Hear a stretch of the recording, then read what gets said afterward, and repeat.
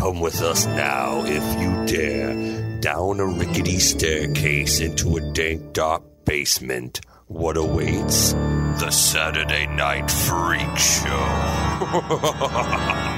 Hey, thanks for listening to the Saturday Night Freak Show podcast. We're a movie talk show podcast that comes your way every Saturday, whether you're ready for it or not, in our quest for total world domination, which you can help us out with by going over to wherever you found us and hitting that like or subscribe button, because all of that stuff helps us get found by other like-minded folks like you. These are the Internet Radio Superstars. Michaela. Holly. And I'm Colin. Sean is on assignment tonight.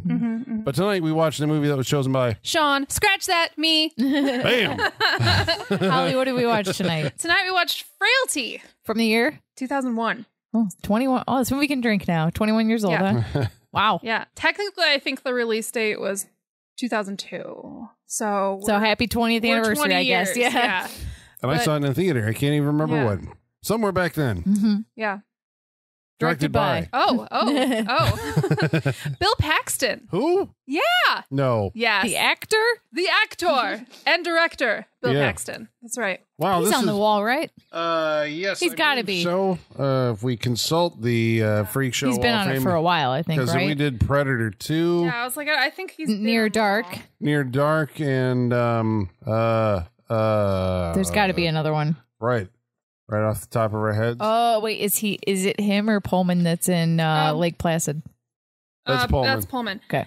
Streets of Fire. Right. Streets of Right, Fire. right. Yeah. Okay. And then obviously Near Dark and Predator 2. Yeah. Yep. Because Bill Paxton, one of those guys who, before you knew who he was, you had seen him in a lot of stuff. Before And he you had- knew who he was, you recognized him. Yep. Yeah, because for I sure. think one of his big claims to fame now is that he's the only actor, I think, to be killed by a predator, an alien, and a Terminator. I think so. Yeah. Wow, that's incredible. Yeah. What an honor. Right? I'm I know, jealous. it's like- I wish that was me. Yeah. Yeah.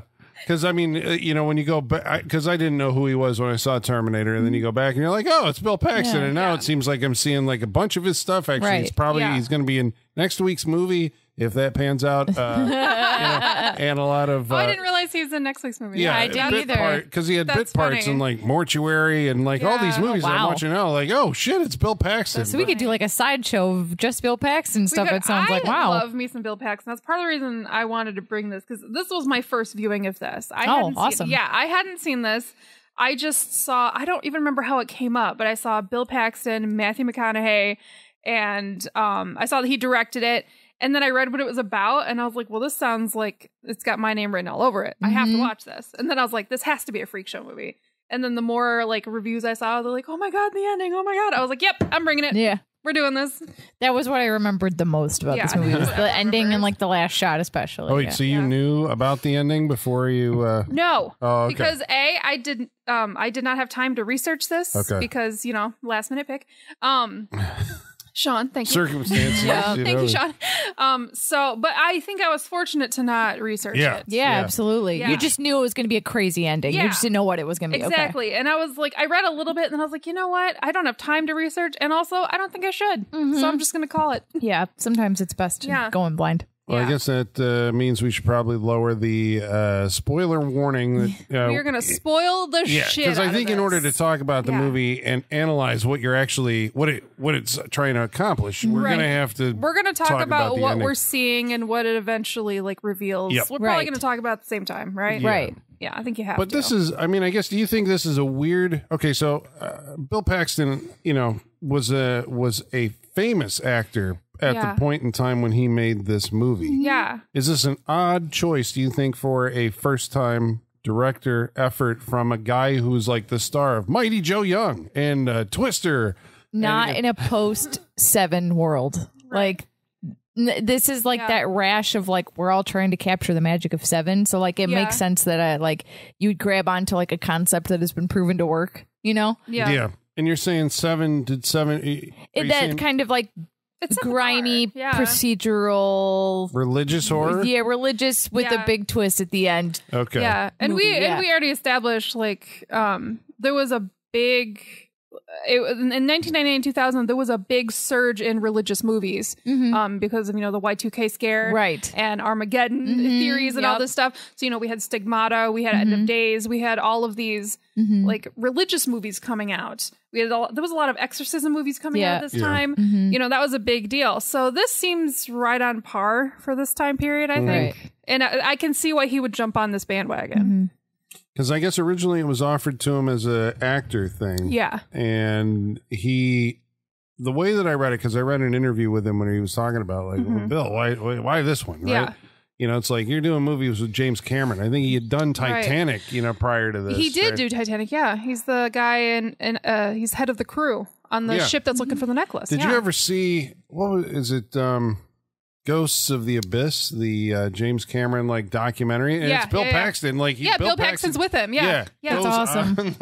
On the trip down. Yeah, I was all about that. I went through a weird Titanic phase. I don't know. No, I think most children in the 90s did. I think we all did. Titanic was just one of those cultural moments that I don't think we'll ever have again. Yeah. I just remember the entire world being consumed by madness for that movie. Yeah. And even I for some reason, even pre-Titanic, the movie, I had a weird fascination with the shipwreck. Yeah. Wasn't there an anniversary in there somewhere? I think that, because I feel like every time an anniversary comes around, interest grows again. I remember when I worked at Barnes & Noble when it was the 100th anniversary and there was a whole thing for it. Mm-hmm. Yeah, that would make sense. Stay tuned for our Titanic podcast. Oh, no. Spin-off series. Oh, no. Oh, wow. God damn it, I love that movie. I don't care. I don't care who knows it. Well, I guess so, it's like he's a big-time guy, actor, offered this, and I think what he was saying was he saw it in a certain way, and he, once you kind of begin to visualize the thing, he's like, if they go to any director... Yeah, they're going to do this with it. It's one of those things where I guess, as a screenplay, it's different than the movie that we have finally seen. We saw the way Bill Paxton wanted to tell the story. Right. And which I think, we talk about that a lot on this show, but I don't think I don't know if we always really think about it in those parameters, that there's a story and then there's how someone sees the story. Yeah. And a different director could, say well, we're going to do this all supernatural. I remember famously, Jacob's Ladder, if you've seen that movie, apparently the script is very descriptive of these supernatural visions, and it was the director who said no, we're going to do it like this. And so the movie you're seeing is not the way that it was written. Right. And I will say, like I said, I did initially start to read a few things about this movie and then stopped. One of the things that made me stop was I saw Bill Paxton had initially planned we'll get into it. We talk about the movie, but like you said, there are visions in this movie. That's a big thing that these characters are based on, especially Bill Paxton's character. He sees these visions. Eventually in the movie, we do actually get to see the vision. But originally Bill Paxton wanted to show everyone up front. The very first body in the shed, the woman, the nurse, I think. Yeah. The first one, he wanted to show visions right away. James Cameron was the one that says, nope, don't do that. Don't give it all away. That gives it away the whole movie. Don't give it away. He's don't give it away up front. Right now, your audience is in two camps, and you got to keep them that way. Well, I suppose I'm kind of surprised then that was even a thing that he was considering. I am too, to be honest. Yeah. Yeah, because now that you've seen it, you're like, well, how would you even have kept this going if you did that right off the bat? It's not a suspense if you do that. Yeah. There's no mystery to the movie, if you give that away so early on. Yeah. But I suppose that's also the benefit of having James Cameron as a friend. You can go Jim, how would you do, this? I'm thinking about doing this, what do you think? Well, Bill, that's a bad idea. He also had, I read a lot, some help from Stephen King. Yeah. In the promote. Did you read about that? I briefly saw that he had spoke with Stephen King in some regard. Again, I skimmed research and decided to stop reading. The way that I read it, it was, after he had finished the movie, you know what I mean? It became one of those things that was all the studios turned it down. So then you have to go to the producers, right? The star producers who pick it up, and then they have to try and get it set up at a mini major like Lionsgate who put this out. Get big names attached to it. Yeah. And Bill Paxton saying the fact that he got McConaughey was it's okay, now it's McConaughey and me in a movie, and that gets a certain amount of budget, so you can actually make this happen. But he said there was a screening, a test screening for critics.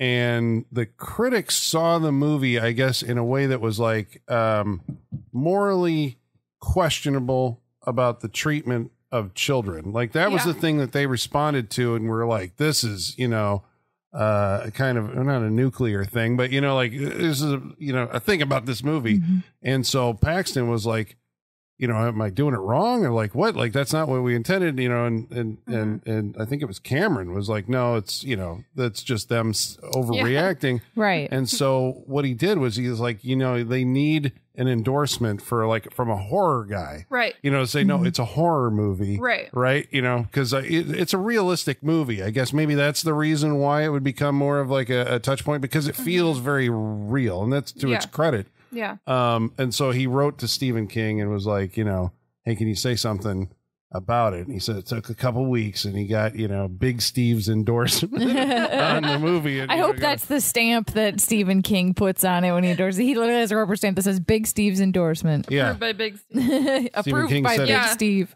Edge of your seat. Edge of the seat entertainment. How little that his words have come to mean over the years. I was thinking that too. 20 years ago, that was probably like, I had some credibility to it. He was the horror guy. Yeah. Stephen King also raved about claws on USA. Yeah. Stephen King, you just give him free tickets to your movie and he'll give you a good endorsement for it at this point. Yeah. That's not a horror. That's a show about a nail salon. Oh, yep. Yeah. Oh, yes. Oh. Yeah. I was like, what? I was like, Colin doesn't know what I'm talking about. Yeah. I know it's a show about a nail salon. Yep. But it's like a drama. I don't know. I've never watched it. And that's what Stephen King is Apparently he loves whittling away. Apparently it's his guilty pleasure. I don't know. All right. So Frailty, I guess you would say, is a movie that I don't even know how many layers there are going on here. And I guess this is where we got to start, spoiler warning, right? From this point out. Yeah. So if you want to go watch the movie, come back to this time code. But it's a movie that, because I have seen it before. Sure. And so tonight I was watching it knowing where it's going and seeing all the setup for it, which when you're watching it, because now I'm watching what he's doing and I'm like, wow, this is the writer. This is Brett Handley. Yeah. Yes. What was his name on there? I think so. Because I looked him up. I think he's only done like 3 other things. Really? Yeah. That's a kind of a shame. Right, you're surprised by that after seeing this movie. Yeah, I am. Yeah. You're like, the phone should have been ringing. Yeah, right. It's Brent Handley. Brent Handley. Yeah. Okay. And I think Paxton, real quick, he directed one other movie. Oh, yeah. What was The Greatest Game ever played. I did look that. Is that what it was? Greatest Game ever played? Yeah. Shia LaBeouf. Yeah. Okay, this is his only full-length movie, and then he did an episode of Masters of Horror and a short, and that's it. The writer. Yeah. What a bummer. Yeah. Yeah. So this is his legacy. Right. Yeah. This is the idea that he had. It's going to stick. He done did it. Yeah. And then in the movie itself, there's 2 narratives happening at the same time, in the present and the past. Sure. Okay, so let's get into this, and I guess we're going to talk about, I guess, how the scene plays, when we talk about this, how it plays to you the first time you see it, but what's actually going on and how it's setting this up. Or do we? Yeah, we can do that. Okay, we'll see how this goes. Okay. All right. We'll do our best. What is Frailty about? Frailty is about Matthew McConaughey is our star. He's the narrator. He's the one telling the story. He's telling it to Powers Booth, who is an FBI agent, who I love. Yeah, I love to see Powers Booth. Yeah, I know, because now we're saying both Bill Paxton and Powers Booth have passed away, unfortunately, at this point in time. But yeah, native Texans. All of them. Yeah. All of them, yeah. Not filmed in Texas, though. This movie shot in California. Of course. Yeah. Maybe you want to watch Sin City again after seeing him. Forgot how good he was in Sin City. Yeah. See, I am a fucking sucker for Tombstone. I will watch that too. I will watch that all day, every day. I love that movie. Do you guys think Sean ever finished Tombstone? I doubt it. Next week we'll check back in on Tombstone watch. At this point, I don't want to know. I don't want to know. What was he going like 10 minutes at a time? Yeah, Tombstone a disservice. Yeah, like, for those who don't remember where we were on last episode of Tombstone Watch, Sean told us he was going to watch it, and 6 hours went by, and Holly asked how he liked it, and he was only a third of the way through it because he kept stopping it every 10 minutes to do something else. I don't know how you do that with Tombstone. That was a number of months ago. So this was. I'm thinking this might have been a year or so ago. This was. Was it during the pandemic? Was it when we were recording remotely? We were quarantined. I think it was. Oh God, I think you're right. Yeah, I think so. Yeah. Wow, this saga has been going on for a while. Yeah, will Sean ever finish Tombstone? Yeah. Find out next week. I mean, at this point, like he's just doing himself a disservice. Well, now he's gonna. It's been so long, he's gonna have to start it all over. Oh again yeah. now. Which I mean, go for it. I know, right? Because it's got Powers Booth in it. Powers Booth, fucking awesome. He's always going to be the guy from Red Dawn for me. I guess. Oh that's yeah. You know, where like, but I mean, sure, but Extreme Prejudice. But to me, he's always going to be Curly Bill. Yeah, for the rest of my life. Right, for the rest of my life. I love it so much. So he's a FBI agent who comes back to the office one dark and stormy night. I love the atmosphere. Yeah, I love it. There's a lot to of it. Like the movie. There is, yeah. Because even like in the this movie's a whole mood, as they say.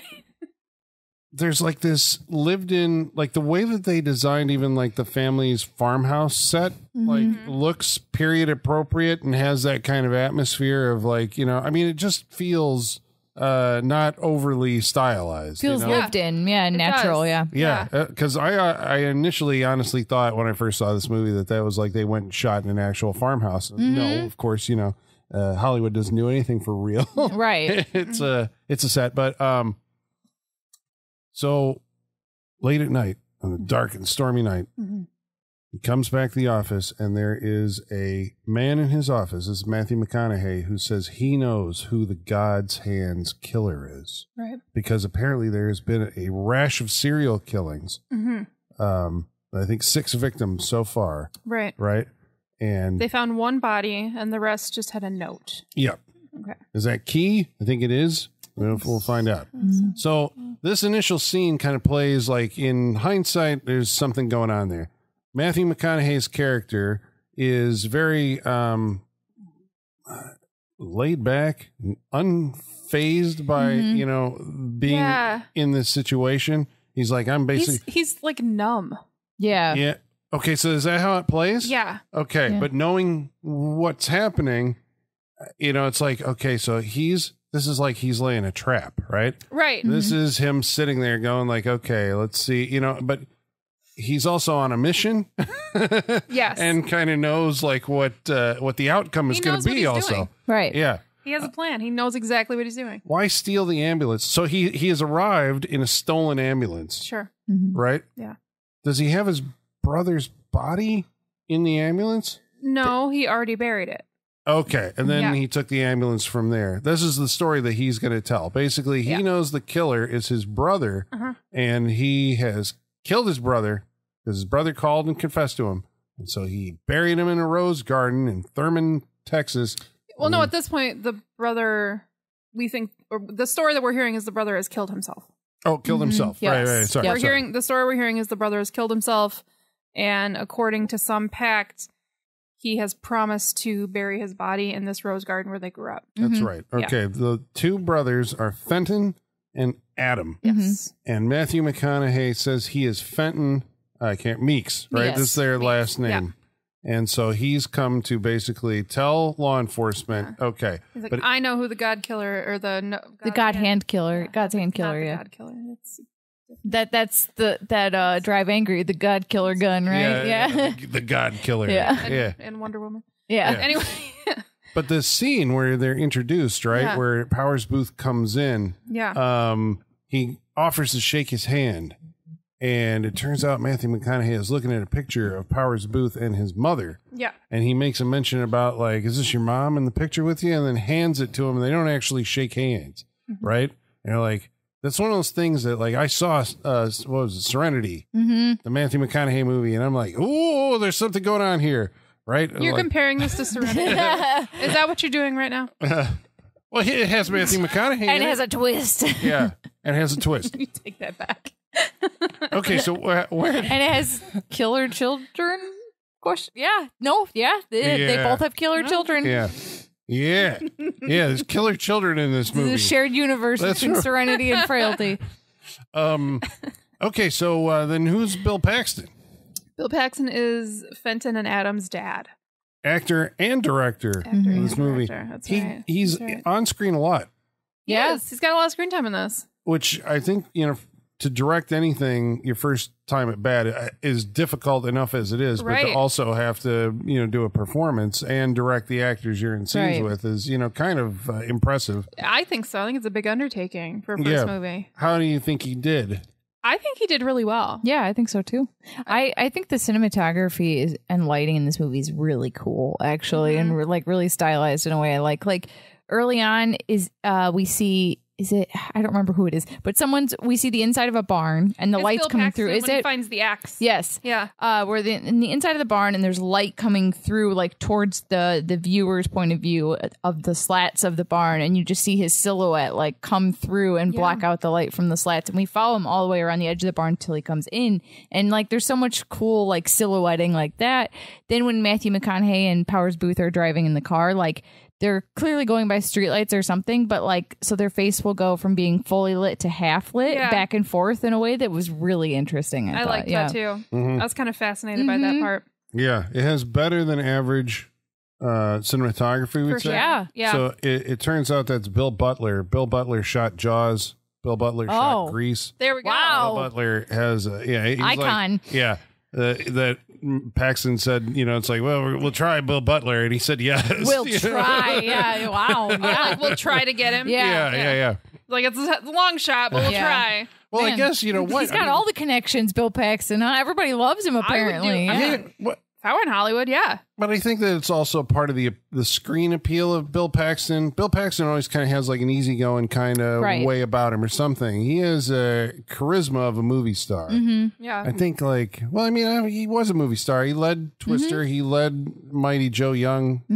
I keep saying those movies because, but I'm like, what leading role? Bill Paxton. But he was Apollo 13. He was one of the Tombstone, come on. Right. Series lead on Big Love. He was I forgot about that. Yeah. I fucking loved that show. You know I loved that show. Yeah, exactly. It's my jam. Yeah. Yeah. Mormon cults. Hell yeah. I know, it's unfortunate. He was 67, I think, when he passed away. Yeah.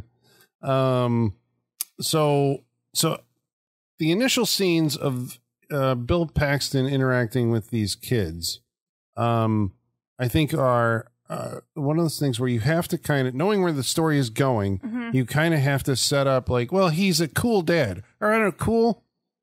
Well, no, the way they set up, like when we first get introduced to the family in flashbacks, he's just a single dad raising two boys. But like they seem like a good little unit of a family. Like, they do their best. They help each other, and it just seems kind of like wholesome and nice, and they just eat peas, and it's great. Right, exactly, yeah. Just your average American family. Just a nice time. Yeah. And they have like a nice rapport. You get the idea that I have no doubts that these three love each other. Yeah. They're a loving, supportive unit of a family. I think that's why you have to have those opening scenes. And I mean, even later on, it's like, it still seems like he's, dare I say, a decent guy, in the way that he talks to his kids until like his sense of discipline or whatever gets out of hand. It's very I think he does a really good job playing this part because it's very complicated, because you can see how incredibly conflicted he is. He's not, there are moments when you're like, there is a good guy in this person somewhere and he has existed there, but there's also this insane religious mission that's taking over, but you can see like these moments come through where he's loving dad, and then next minute he's crazy religious guy. But what's so scary is how seamlessly he shifts between the two. Does. It's not like this is like a possession that's taken a hold of him. It is like his delivery is so calm and normal, saying the craziest shit, that's what makes it so much more disturbing. I have to assume that people at HBO saw this movie and they're like, Bill Paxton's doing Big Love. I have to assume, because it's yeah, I can see it. Right. It segued right into that show. Well, your impression of his character, and that's one of the great things about the movie. That's why it's probably like a 2-watch movie. Yeah, right? yeah. It's like the first time through, I think you bring your own kind of like, okay, well, I live in reality, and Right. you know. Yeah. But the second time around, once we know what's going on at the end, Right. the second time around, he plays. I mean, it still plays, but he is like desperate dad. Yeah. Trying Right. his best to, Yes. reach his kid. And it's like, no, it's true, you know? Yeah. Okay, so what And I think what makes that so interesting is if you know anything about like crazy religious like circumstances and people and stuff, like that shit is real. Like people really do get so sucked into their beliefs that they are like that they're struggling with their parenting because Yeah. they believe in their faith so much. That's why it's so scary. 'Cause Right. it's like in the movie, you know, we're watching this thinking like, oh, the supernatural stuff's not real. So this is just a crazy dad. And that shit happens. It's scary as fuck. does a movie like this though like empower that kind of thinking, I suppose? You know, that's what I always wonder about. It's like, you know, when I watch it, it's like, okay, they're trying to make a horror movie. Sure. Right? Yeah. Yeah. You know, I mean, so the effect is you know, Right. at the end it's like, yeah, it turns out supernatural is actually real. Right. I mean, that's how all horror movies end up. But Pretty would much. it have been more terrifying if they went the true crime way and you never actually knew, you know, if it played it, you know? Because I like, Yeah. I guess what I'm, you know, the way that we get into this situation, dad has a vision, right? Right. Normal, everyday dad. Yeah. Just All had of their a sudden, just had their peas, went to bed, all Yep. good. Yep. And then his bowling trophy lights up. Yeah. Oh, yeah. I forgot about that. That was pretty but funny. that's like a cool interpretation, visual interpretation of how to show an angel visiting you. It's not Right. Oral Roberts and like an angel showed up Right. in my bedroom, right? It's just because we see the flashback, I guess, and it's just basically like the light from it's in the dark in his bedroom, Yeah. and the light on a trophy starts glowing. And like you were saying, like, you know, we go into this thinking logically that it's not real. And my first thought, because I'm looking at his bed, I see there's a window. I'm like, okay, that is a car headlight Yeah. reflecting Yeah. on his trophy. And that's what's happening right now. Yeah. yeah. Yeah. But then, because when I first saw this, the first time I saw it in the theater, I don't know if you also had the same experience, Mikhail, it was like I saw that as a visual representation of a guy having a stroke Yeah. You know- I could see that. Yeah. Yeah. or something where I was like, oh, this, you know, it's like because they're cheating it. They're like saying like, here's the supernatural thing that he's seeing. Right. And we're going to show you what it is. But all it really is like, because they cut to a shot of him Yeah. and there's no light on him. Right. So we're like, okay, objective reality is a shot on him and there's no big glowing, you know, Right. whatever. Yeah. No, I'm with you because at this point I was like the way he just like instantly switched. I was like, okay, I think this guy must have a brain tumor. Yeah. Yeah. So that's the Yeah. next place that you Yes. go, right? Yeah. I guess even the kid like brings this up because he's like, I think maybe you're not right in the head is I Yeah. guess Yeah. the childish way of saying, you know, you maybe have a medical. You had Yeah. or you had a mental break. Yeah. yeah. You have Because psychosis happening. what does dad, what did the angel tell dad? Oh, well, their family has been chosen. Their mission is to destroy demons. Yeah, because there's actual demons on earth and the Actual apocalypse demons, is yep. being fought right now. The judgment is happening, Mm-hmm. and their mission is to destroy demons. There will be 3, and there will be 3 weapons. There'll be 3 weapons given to them, and a list of names will be provided. The It's always first in 7s. That's It a seems biblical like- thing. Yeah. Oh, yeah, Yeah. that's right. There's a lot of 7s in the Bible. Mhm. Yeah, Yeah. I know. It's weird. 7 how it works seals, out. 7, all that bullshit. Yeah.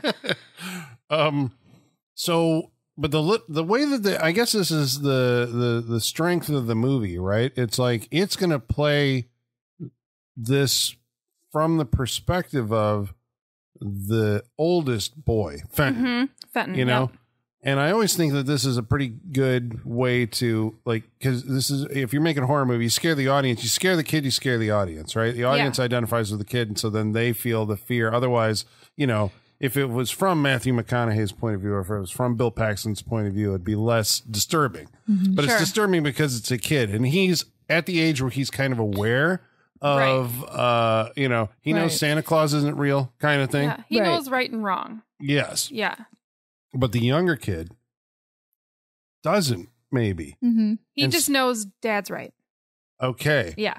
This is how we read it when we first go through it. There is visual cues the second time when you watch it that's like, oh, the kid is actually experiencing these visions at the same time. Like he's reacting the same way, but the young Fenton is not in all of these shots. But it's weird they do it in a wide shot, but they don't do it in the close-ups. In the close-ups, the kid doesn't read like, oh my God, I'm seeing something horrible. But in the wides, he's reacting exactly the same as dad does. But I did notice that as we were watching it, but I also wondered if he was just reacting to his dad's reaction. Right. Yeah, I thought that too. Because, Bill Paxton, he's putting his hand on this demon, so to speak, who's just a person, but, demon. And he puts his hand on, and he's like supposedly seeing this vision where he's like convulsing and like shaking. And if I saw my dad doing that as a child, I'd be freaking losing my mind. Right. So I thought he was reacting to that. Yeah. Well, it's cool that it can read, both ways. Yeah, for sure. Yeah. There's, because I guess the idea being, well, one of the magical things that they're given is an axe. Otis. Named Otis. Okay, this scene is, I'm sorry, it's too hilarious to pass up, because they're driving in the country, they see a barn where there's one beam of light shining down on this barn, and they stop and they go in, it is like Sword in the Stone. It is comical. The beam on the barn was already funny, but then when he walks in the barn and you see the beam shining on this axe stuck in a stump, and that's the only thing in the barn that this light is touching.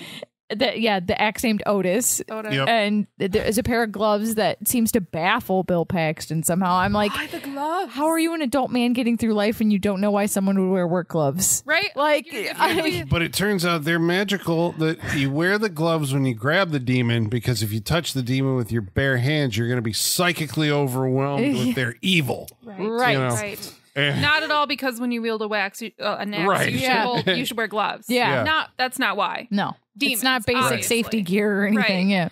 And the third magical weapon is pipe. A lead pipe. Because it's the game clue. Yep. Lead pipe.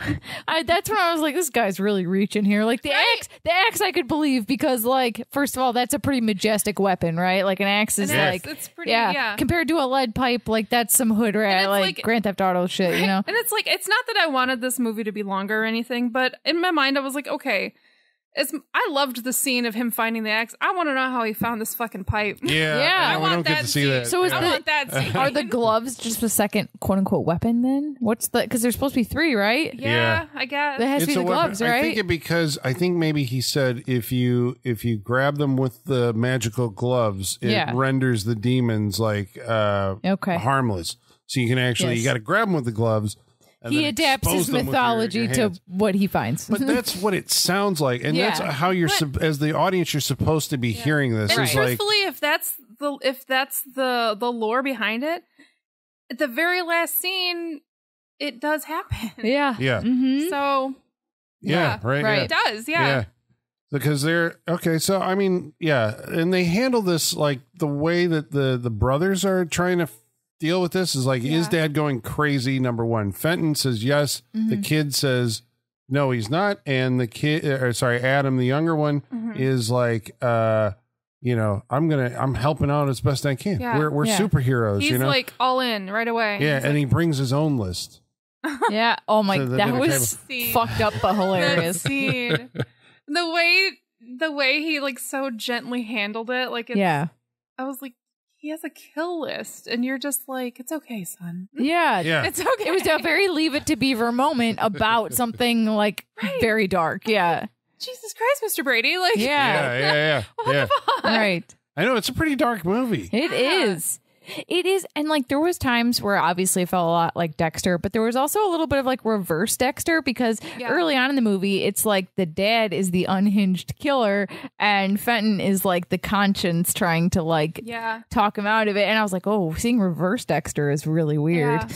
Yeah. And Fenton, we're saying he's narrating this movie because the other plot is older Fenton, Matthew McConaughey, lures or whatever says that basically like the only way, we've been burying these bodies out in the rose garden. I've got proof. And so there's this long 200-mile drive in the dark, Powers in the Booth rain. is like, all right, well, I'll bite. Show me where the bodies are. And so we hear the inner workings of Fenton. Although when we're later on, it's I guess because we're saying there's a narrator, there's an unreliable narrator, the Hitchcock, device where you don't know if you're only getting it from one perspective. Right.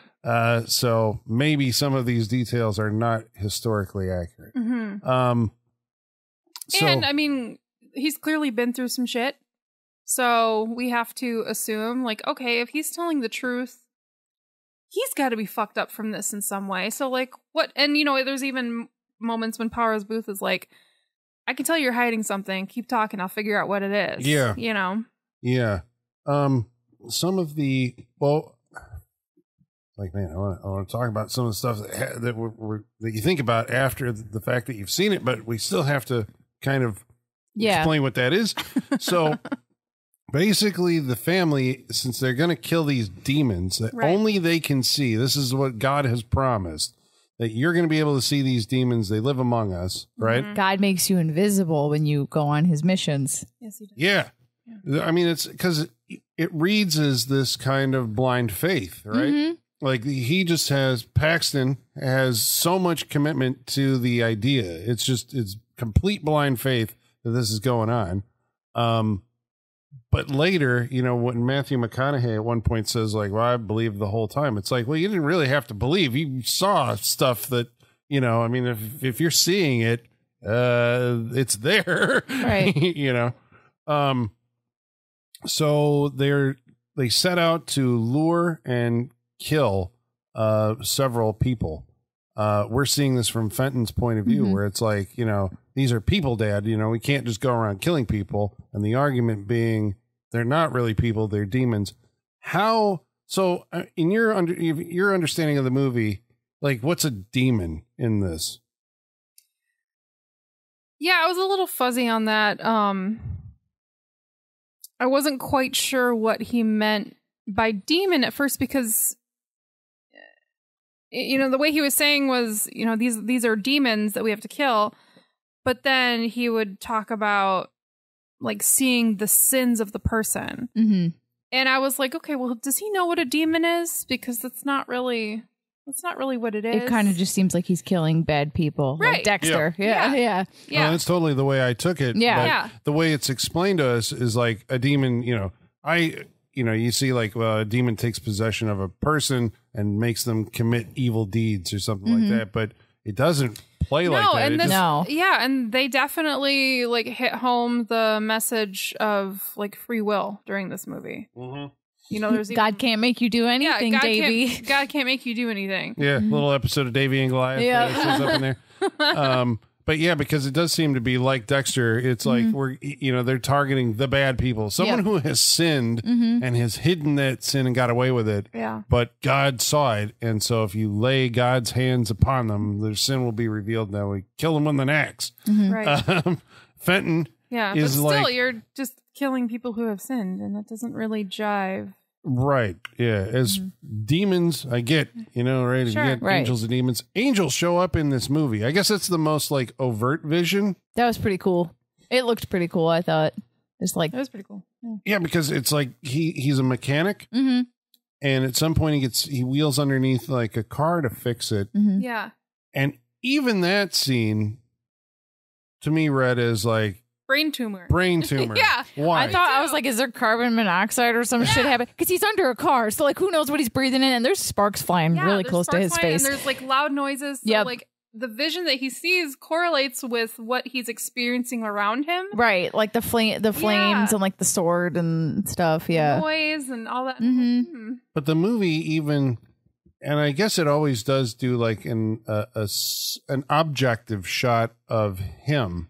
Yeah. In all of his visions, I think you always get like a shot of his face or whatever. Yeah. Right. And you do in this, right? You see like him lying on the ground looking up going, oh, Yeah. And then you see his subjective point of view, which is this angel with a fiery sword coming out. But this is the only scene that I can remember. It gave you like a second objective point of view from like a distance where it's like there's no sound, just the sound of like clanging or whatever, Right. and you see him just laying underneath the car. This is what like his coworkers would see. Right. Yeah, Which is yeah. kind of funny. Yeah. It's just a guy underneath the car. Yeah. Staring. Yeah. But he's seeing this angel swoop down on him, and you're like, okay, is he crazy? Right. The movie has a lot of fun with this. I mean, it's pretty clever. Yeah, you know? I think so. Right. Like keeping you like, is he crazy? Is he not? I mean, I guess when I first saw it, I was like, he's crazy. Yeah. You know?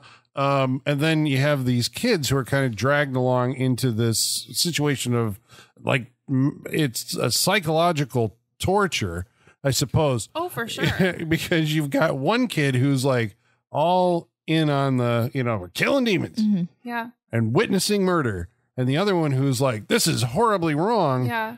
And he's witnessing murder and dad wants him to participate. So he goes to get the sheriff. Yeah. And then I hated the sheriff. Yeah. I was so mad. Because he didn't believe the kid. Yes.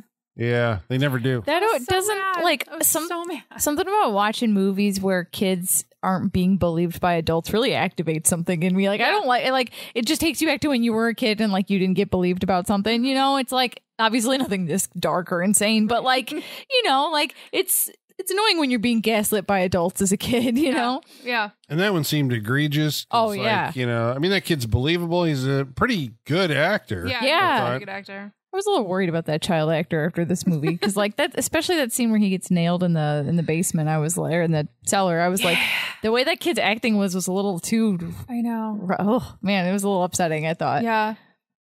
Yeah, he's a good actor. He's a good actor. Yeah. I mean, I think that sometimes about like the most like egregious one I can think of is like Wes Craven's New Nightmare.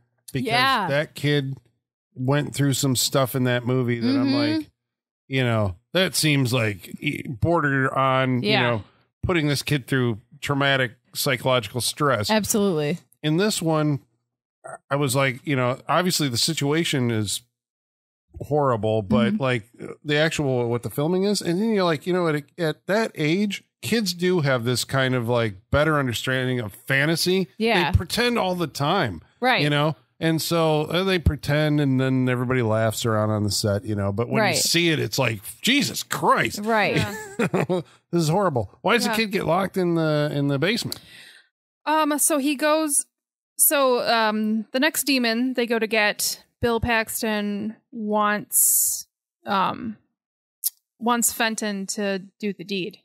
He wants him to kill him, and he doesn't want to. So he runs out of the cell, goes and gets the sheriff, tries to tell on Dad what he's doing.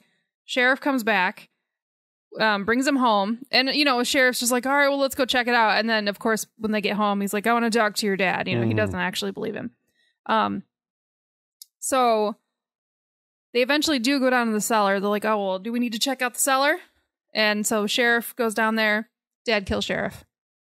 And Fenton is now in trouble because Dad doesn't trust him. Well, and now this is the first time that the dad is killing someone that's not like on the list or a demon. Right. Yeah. So this is like a self-defense kill, right? But see, he's even explaining that, right? He's got the like, you know, the God told me if you tell anyone, you know, because that's the whole thing. It's like, don't tell anyone what we're doing here. It's a secret. Right. If you do, someone innocent is going to die. Like it didn't say, God didn't say that your dad's going to kill somebody. Right. You know, just that someone innocent is going to die. But sure enough, Dad has to kill the sheriff.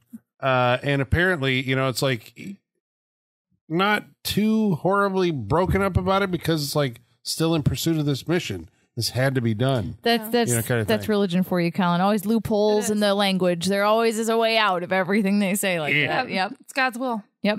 It is God's will. But what if it actually is God's will? What if? I mean, because that's where the movie is headed, right? Right. It's Yeah, like, yeah. The movie is basically saying that all of it, by the end of the movie, even though you, the first time through, are sitting there watching it as, you know, the audience. Yeah. By the end of the movie, it's like, no, all of this, Dad's actually 100% right. He saw God. God had a message for him. All the supernatural stuff is correct. Yep. He's trying to save his kid because the angel told him, like Abraham, right? One of your sons. Well, Abraham had to sacrifice his son, but, you know, it's like, so in this situation, it's like one of your sons is a demon. Yeah. and you're going to have to kill him. And Bill Paxton's like, no, I'm not fucking killing my goddamn kid. I'm going to prove that he's, we're going to do some tough love on this kid and get him to see God. So they build he has him dig a hole in the backyard. And by a hole, it's like the size of a basement. Yeah. Like he calls it when he takes the sheriff down, he calls it a storm cellar. Yeah. Which that's really what it is. Yep. Yeah. It locks the kid in there for weeks until he sees God. Yeah. And that is probably like some of the toughest stuff, I suppose, to watch. This is like an adult horror movie. Yeah, pretty much. Like, what age you think you have to be to like appreciate this movie? The cutoff. You gotta be like 30. Yeah. I think it helps. Yeah. I think it helps. Yeah. I think it helps to be older to watch this. Yeah. Or you have to like have experience being around kids or something like that. The decisions that people helps. have to make. Yeah. Just to have like a full understanding of the complexities of the emotions in these characters. Yeah. Yeah. Because I think if you're like, younger, you'll see it as like, well, it's an okay movie. But as you're older, it's like, Jesus Christ, this is like, this is heavy horrible. shit. Right. Yeah. This is some horrible shit that's happening here. Locks the kid in the basement for weeks. Nails the door shut. Yeah. Yeah. And only giving him water. Yeah. And After 7 days, he comes in. You seen God yet? And he's like, there is no God. Nails it back shut. Yeah. Because there's that whole thing of like, when you're digging this hole, pray, the whole time you're doing it.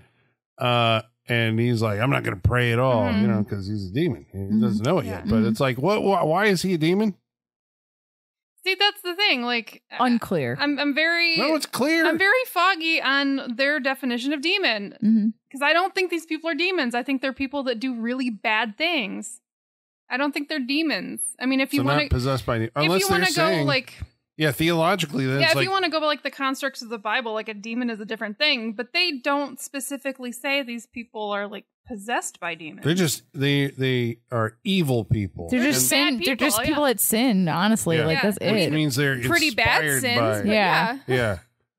Yeah, because we find out one guy was a child molester. One woman she killed. She was a nurse that killed a patient. It looked like like slit his throat. What did the other guy do? The guy is yelling at his wife, like, shut the fuck up, or whatever. I mean, he was just nasty anyway. Yeah. I can only imagine what he did. But they, of course, know these things about them. Fenton gets locked down in this dungeon, and he sees God. Or does he? He says that he sees God, but when he comes out, he's like, I've seen what my destiny is. God showed me my destiny. Yeah. And red flags are going off in the audience because, I bet we know what your destiny is. Right. Yeah. And so, but I mean, I believe it. I mean, he was locked in this cellar for how long without food, with barely any water, in the dark. Like, this is where he snapped. I mean, that's the whole like crux of the movie, is that this is where his dad created him as a demon. Yeah. His dad made him that way. Right. Yeah. That's the whole like. I know. Yeah. Because that's basically what they're saying. It's like God knows in the future he's going to be a serial killer. But the only reason that he's a serial killer. Because of his fucking dad. Yeah, exactly. Yeah. It's that catch-22. Yep. I know. It's like, how do you explain that one, God? Yep. And that is something I don't think people would really understand watching this at a young age. Right. Exactly. I don't think they would pick that up until they're older. Yeah. Well, it so turns out that, yes, indeed, the young Fenton, next time that they're supposed to, well, I mean, like, there's this whole moment of pride with Dad. Like, they're finally coming along with this. Yeah.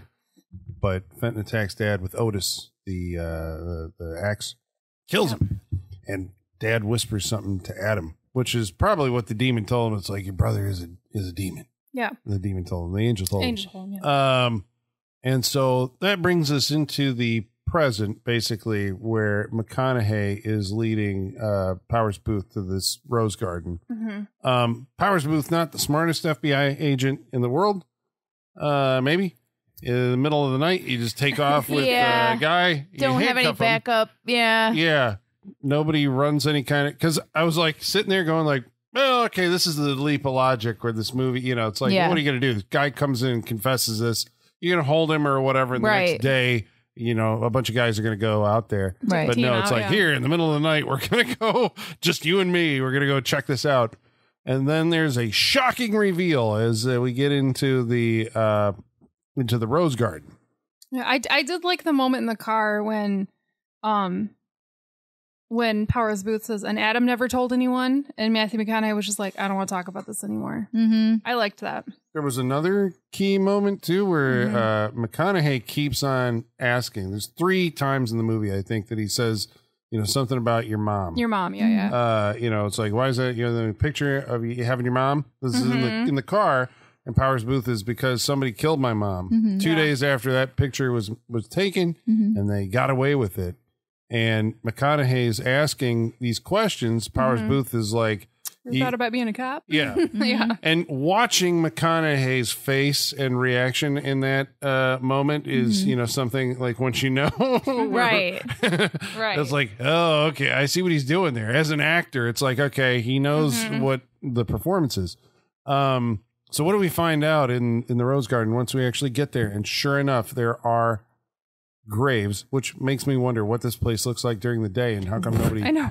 Yeah, just piles of dirt everywhere. And Powers Booth even says that's way more than 6. Yeah.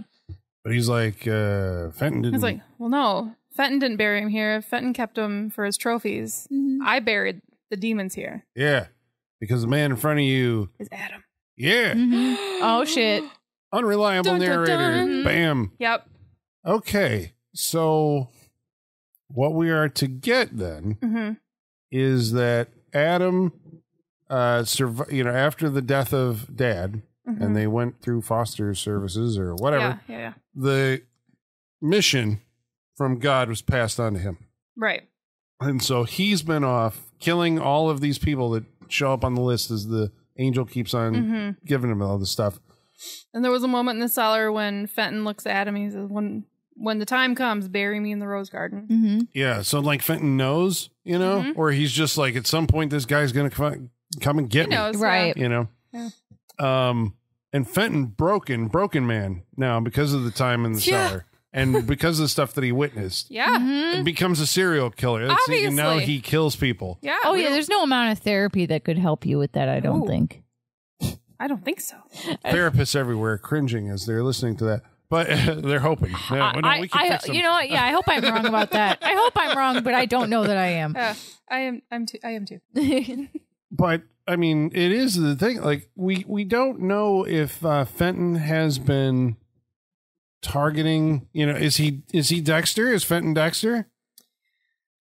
I mean, we don't know much about Fenton's victims right. at this point. We just know that he's killed a few people. One body was found. Notes were found for the other ones. And then they allude to the fact that he was leaving notes for Adam. Yeah. Right. Yeah. That's it. Yeah, that's the thing. The police think the notes are for them. For them, but it's the press actually, or whatever. No, it's he's for trying Adam. to attract Adam. So it's basically a suicidal thing. He's like, I want this to be over with, and so I'm going to get Adam to come. I'm tired of running. Yeah. But he's also the God's hand killer. He's the one who's I'm the God's hand killer, even though he's killing. I think that means he is basically a Dexterish character trying to pick his victims That's right. and what kill I them. gathered from it, but again, we never really find out. But they were never actually people on God's list. Right. And so eventually Fenton gets on God's list and Adam has to go and kill him. Because he asked him what took him so long. He's like, he wasn't on my list yet. Yeah. Yep. Yeah.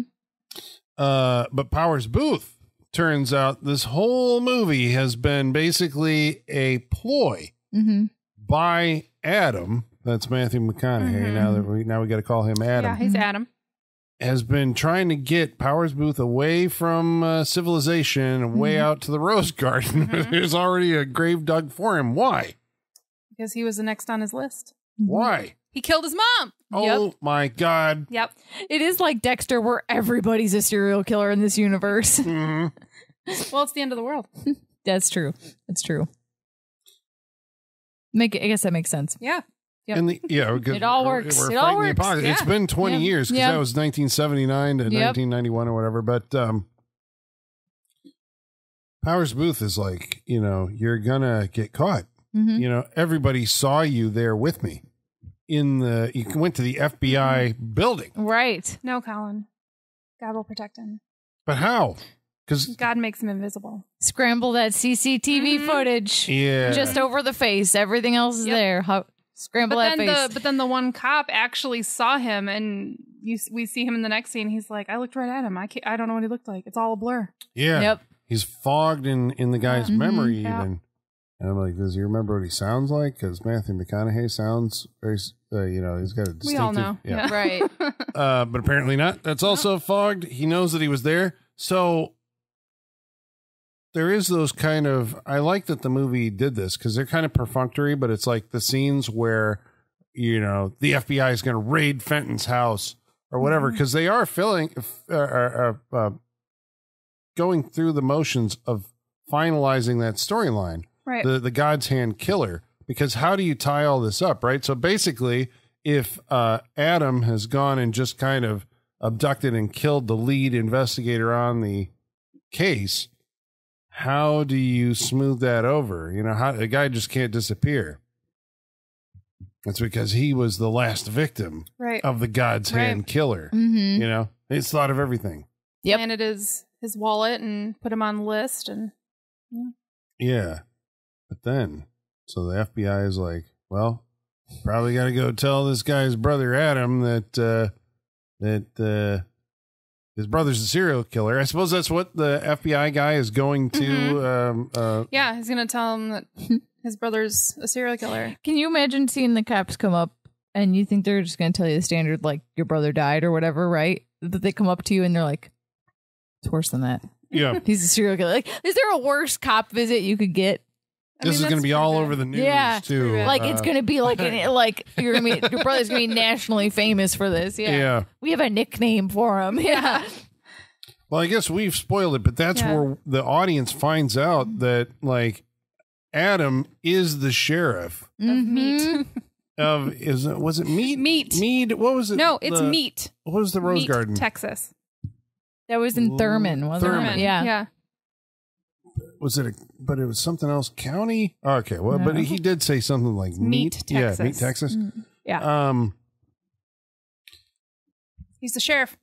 He's the sheriff, and the FBI agent doesn't remember meeting him. And so, it's like basically, because I was thinking originally, because I think that ending did kind of take me by surprise when I first saw this in 2001. I was like, oh, he's the sheriff too. Because when the FBI guy goes into the office, I was like, what's he here for? Right. He's here. I guess he's following up in some way. And the way it's shot with him coming out of the back office is really cool reveal, too. Yeah. Well, he's like in shadow until he gets behind the counter, basically. And he's got that pose, too. He is like the warrior, whatever, God's avenger. They set it up that he stole the ambulance earlier in the movie. So you have to think that he's there to like question them about the stolen ambulance and if they have any footage of that and any information about the guy that took it, because he knows that's the guy, right? Well, they know they found, they haven't found Fenton himself, but they found like the trophies, I guess is what they say, in the basement, right? And they know that this is the guy. Right. Are they still looking for Fenton? I don't know. Yeah, from the movie's internal logic, right? It's like, if he's not there, do they know where he is? Or are they just, maybe they're coming to the sheriff to find out, where he is. Oh, yeah, because he says to Matthew McConaughey, he's like, if you hear from him, they're looking for him. Yeah. Okay. So it's going to be a manhunt. It's going to be all over the news. Mm-hmm. Okay. All right. But talking about that ambulance thing. So this is something that, later on, you're like, oh, he even thought about covering his tracks there, right? Because part of the reason that Powers Booth actually gets in the car with him is because he calls the sheriff's office to check about this guy Fenton, who's supposedly sitting in front of him. But how's the plan work that they actually get the story to check out? Is it Becky? Yeah. The receptionist or call operator, whatever. I don't know. She confirms that Adam took Fenton took the ambulance, and we find out that that's actually Adam's wife. Yeah. Mm-hmm. Yeah. Yep. Okay, so she's in on it. So she provided cover to make this happen, and she's got a bun in the oven. So there's another one coming. And at the end, when she asks him, like, how did it go? Basically, I was reading that as okay, are we clear? Right. Yeah. Is everything good? We've undetected. Right. And he says it all went according to God's plan. And her answer is, God is great or something like that. It was like, and I was like, okay, so she is like, they're raising the next generation of like, the warriors. Of Demon Slayers, Yeah, it's a superhero movie. You look at second time around. It's like Supernatural, basically. I was like, I get a lot of Supernatural vibes from this. Same. Yeah. So, I mean, is it, there's going to be people who are listening who are, is it a horror movie? I think so. I think so. Yeah. I mean, it's not very gory. Don't expect blood or anything. It's not gory. It's not that kind of movie, but it's horrifying. And not like jump scares. No. No. It's just morally, psychologically, like. It's a psychological horror. Yeah. Okay. Well, all right. Well, we've talked at length about the movie, but the question that you're all asking is whether or not we'd recommend it to you. And in order to answer that question, first of all, you're going to have to pay attention after we read some of your mail. In order to do that, we're going to have to summon our mailman, and his name is Igor. Bring us the mail. Masters, the mail. I've got the mail. So many letters. Our followers are rising. Why, thank you, Igor. Oh, he responded to your clap, Holly. Good. I wasn't sure if Sean said his clap was special. Well, so. Sean thinks he's special. Who does he think raises and feeds Igor? Right. Come on. It's not Sean. It's not Sean. Well, he lets the litter box go for so long before scooping it. So long. And the weirder thing is that it's he lives in my basement. Yeah, but Sean's in charge. on litter box duty. He knows that. That's right. Yeah. We all have our chores around the basement. Sean's. Yeah, and who ends up doing it? Me. Yeah. Every time. Every time. Oh. Now it's part of Saturday Night Freak Show canon. Okay. He wanted that puppy so goddamn bad. It's on the chore chart. He knows what days he's supposed to do it. All right. Well, thank you very much, Igor. We all appreciate your hard work. So we want you to participate in this interactive portion of our show. Yes, please. You can do that by following along on Facebook. Facebook.com/Saturday Night Freak Show. Or Twitter. @SatFreakShow.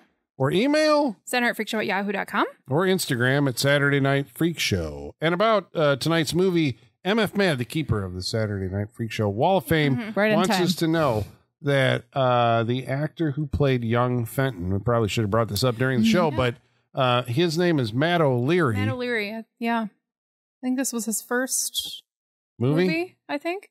Would it surprise you to know that you've seen him before?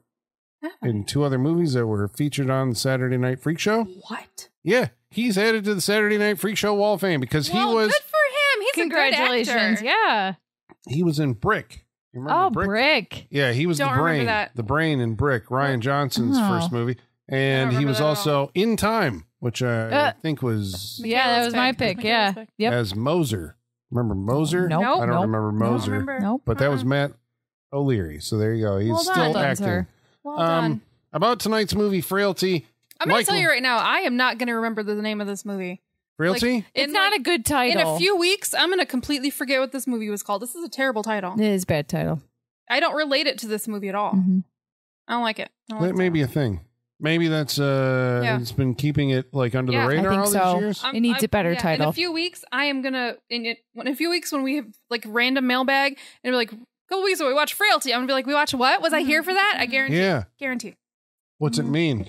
Now you've seen the movie. I don't know. I know there's a quote, and I don't know if it's from the Bible or if it's a biblical scholar or something like that. It's like God sees frailty but understands or has understanding, something like that. And I'm like, okay, is that where this comes from? Is human frailty?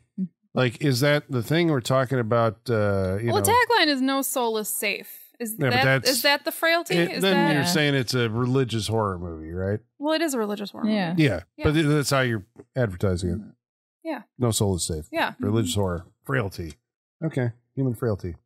That was what was Bill Paxton's undoing as the hero of this movie. Okay. Yeah. Anyway. Michael Whitaker writes in and says, this is a nice little thriller with McConaughey just about to become a real big star. I think he'd already become a big star. Yeah, I think he was a big star before this. Time to Kill and all that stuff was... He was already a pretty big star. Yeah.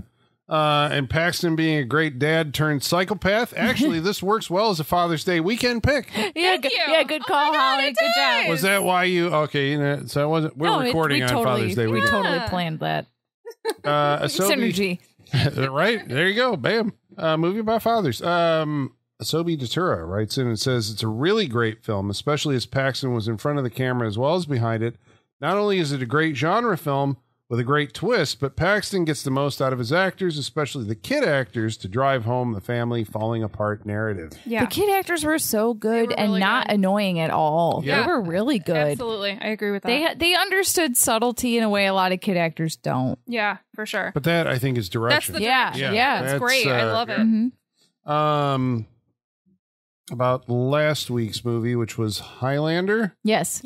Grant Parrish writes in and says, a movie where a Scotsman pretends to be an alien, pretending to be an Egyptian, pretending to be a Spaniard who asks a French American what it's like to be Scottish. Oh, wait. That's Highlander 2. Yeah, listen to that episode to hear us learn about Highlander 2 for the first time. Yeah. Darren Rook says, hi, guys. I love this film. Easily the best one of the film series. And as they say, there can be only one. Yes. Michael Whitaker said, Christopher Lambert played the tattooed monk in Ghost Rider Spirit of Vengeance. Oh, okay. From what I remember, he trained extensively to be on screen and was killed in 2 seconds. Well, that'll happen. Sad. Scraw 793 says, listening to this episode, for some reason I had it in my foggy head that Brian May of Queen did the music to Mad Max.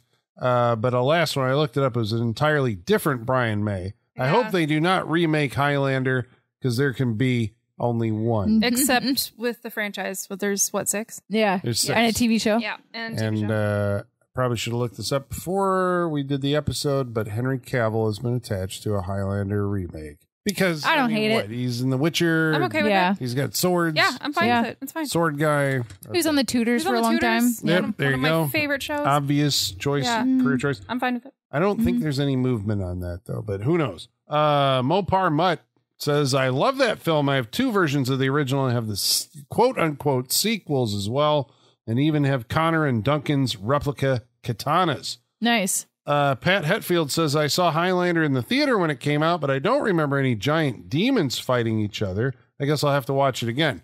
Pat, we're talking about, it's at the very end of the movie, The Quickening. There's animated. Yeah, there's like animated demons. Yeah. The week prior to that, we watched... Those were demons, Colin. They were demons? Yeah. They were real demons. Those were demons. Yeah. Yeah, not sinners. There's a difference. Right. The week before that, we watched a movie called Cyborg. Oh, yeah, that's right. Zod says, so we were talking about Cyborg was the byproduct of 2 failed movies, and that was Masters of the Universe 2 and Spider-Man that never got made. Right. Zod says, and we said that there were a bunch of movies that Canon made that tanked the studio. Right. And Zod says, the fact, all those movies you listed that Canon made, like Life Force, Invaders from Mars, and Masters of the Universe, I loved as a kid, and I didn't realize that they had flopped. Don't you love that? When as a kid, you're like, wait, or when you learn, like, wait, the whole world didn't love this the way I did, you know? Yeah, you're like, well, it's a big movie. It's amazing. It was a big thing. Yeah. Nope. I'm still in denial that people don't like Masters of the Universe. I love that movie. I don't care. I know you're looking at me, Colin, with those puppy eyes, but I love that movie. I don't care. Colin's in disbelief right now. Yeah, stunned disbelief. Don't care. I remember. There's a lot of love for Skeletor. Skeletor is really cool. Yeah, he is. The He's teen really cool. love story on we got to come to her. Okay. I didn't say I love all of it. I know. I just love Ran out of money at the end. If I remember, they're fighting in like a void. They have no set. I don't see a problem with that. Bill Hainer says, Spider-Man never made, so we got Van Damme. Well done. Love it. Simon Carter says, I want to say Ralph Muller, who was the main, who was in Cyborg as one of the bad guys, right? Gotcha. Was also the main bad guy in Best of the Best 2. I mean, it's no Gladiator, but I enjoyed it. I'm intrigued. Movie called Best of the Best. There's no way it can be that good, right? I know. Have you seen Best of the Best? To see Best of the Best 2? Stay tuned for Best of the Best. Oh, boy. Stay tuned for that. That's coming. We were talking about Life Force being one of the movies that bankrupted Canon. John Threat says Life Force is a hidden gem. Content is poorer for not having studios like Canon Films anymore. Yeah. Yeah. And Wascally Weird Rabbit says, I love the 80s cyborg obsession. I grew up on this RoboCop and an obscure movie that Stan Winston worked on right before RoboCop called The Vindicator. The only place I've been able to find it is on YouTube, and it's mostly the 80s Canadian sci-fi movie schlock, but I remember the cyborg in it was an interesting design. I'm going to put that on my list for future reference. Yeah. With Stan Winston's cyborgs. There you go. Yeah. All right. Well, thank you again, all of you, for writing in. We really appreciate it. You. That was a full bag. Thank you. And now we're going to go around the table. Michaela! Get us going. Frailty. Yeah, the title's the worst thing about it. Yep. I'm going to say it. The title's bad. It's forgettable. The poster is also bad. It looks like The Firm. It's bad.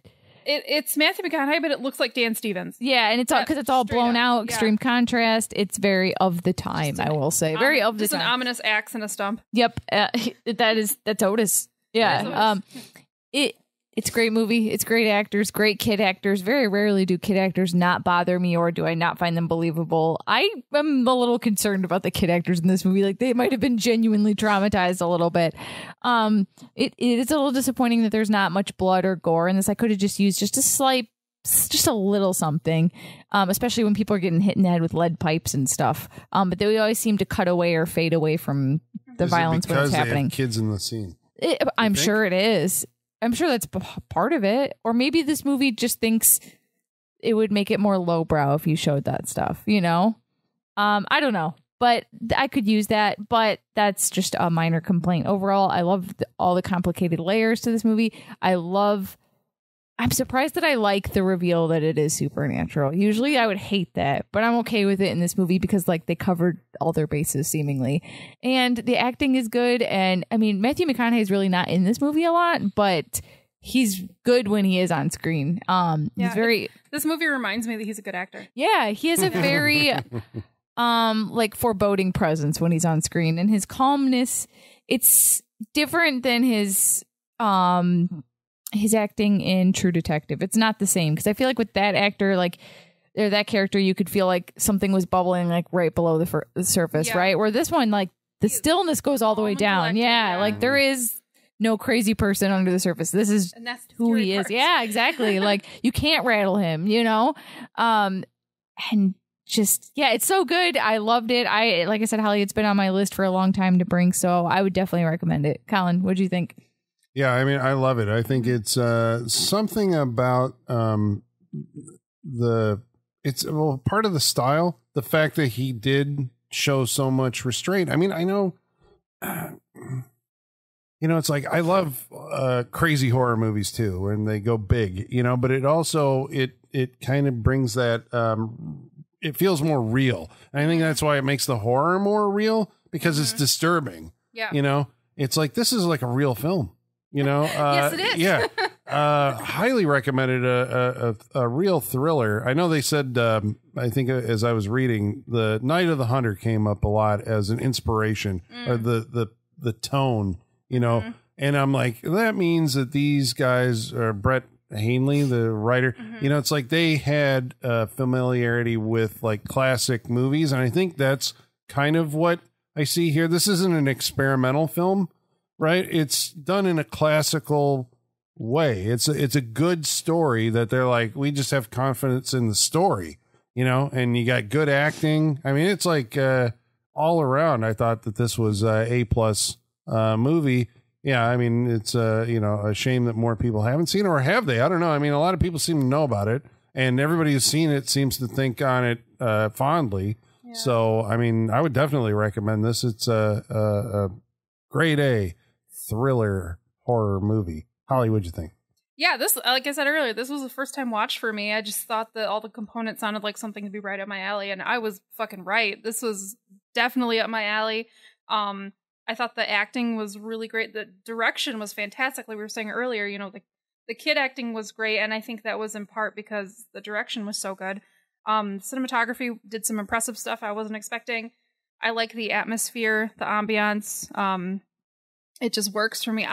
I'm kind of glad it wasn't more gory, because it was already pretty horrifying, like psychologically. I think it would have been too over the top, and it would have been too extreme if it had been really bloody, really graphic. And I think it would have been harder to see that happen in scenes with kids. I think that would have been really difficult to watch. So I was okay that it wasn't gory. Normally I want more of that, but yeah, in this case it was okay. Yeah, I think my only complaint is that that's a stupid title. I don't like that title at all. And I did have a little tidbit about Otis, the axe. So when Bill Paxton was scouting this movie, he came across a homeless man that he tried to give him some cash, and the guy refused. He said he didn't want any charity. He's like, okay, well, how about I take your namesake and I give you money for it? And I put it in the movie, and the man's name was Otis. Oh, nice. Yeah. That's cool. Cool story. Yeah. So I thought that was really cool. It didn't do great. I think the budget was like 14 million, and I think it made like 17 million. So not great. But I don't really get, maybe it was the marketing, because I thought this was a great movie. This was really good. I would definitely watch this again. I have to say, nothing surprised me. I kind of saw everything coming. Oh, really? Gotcha. I did. Well, tell me about that. What was the clue? I feel like just watching movies like this, I just get used to looking for the little things. My first one was the kid actors. The kid actor for Adam looked too much like Matthew McConaughey. Oh. I was like, no, that's got to be him. And then just like the little pieces, like the little breadcrumbs that they dropped along the way, the comment about the cop, like, have you ever thought about being a cop? I was like, oh, well, he's going to be a cop in the end. There's something else going on here. Yeah. I don't trust this story. Yeah. So just the only, and then like, him with Powers Booth, I was like, okay, Powers Booth is on his list, and that's why he's taken him. I get. Is it because you're sitting there going like, well, then why is this character telling him these things? What is his? Oh no, I still had questions, and I was still like wondering. Yeah. I wasn't without wonder during this movie at all, and even like the supernatural stuff, I was always like, okay, is it real or is it not real? Yeah. So that stuff, I wasn't sure which way it was going to go. Just like the twists weren't that much of a surprise, but I still really liked it. I thought it was a great movie. I would absolutely recommend it. And I'll probably watch it again because it was pretty awesome.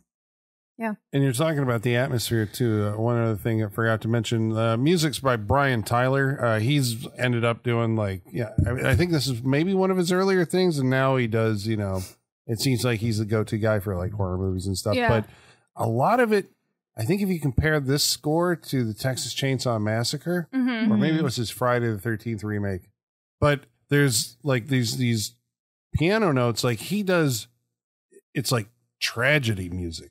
Right. Right. It's like he has the sound of tragedy. Yeah. Which is perfect for this. Yeah. Yeah. So it's a fun little juxtaposition. This soundstage was across from the soundstage for Legally Blonde. Yeah, that's nice. So they're filming it at the same time. So he'd come out like with a bloody axe, and Reese Witherspoon would be out there in like a pink suit. Like, what are you shooting over there? I just thought that was really funny. Yeah, awesome. All right, well, I guess that means this movie is Freak Show approved. I think Sean would like it. I think so. Yeah. So that's, if you're following along, that means you have to watch it. That's the rule. Okay, next week we're watching a movie that's chosen by Sean. I think. Yeah. And that should be the aforementioned and previously promised Butcher Baker, Nightmare Maker. All right. And I'm going to keep thinking that it's Tinker Tailor Soldier Spy. All right. There's a double feature for you. Watch both of those together. All right. So that's next week on the Saturday Night Freak Show. We hope you'll join us. And until then, ladies and germs, the basement is going dark.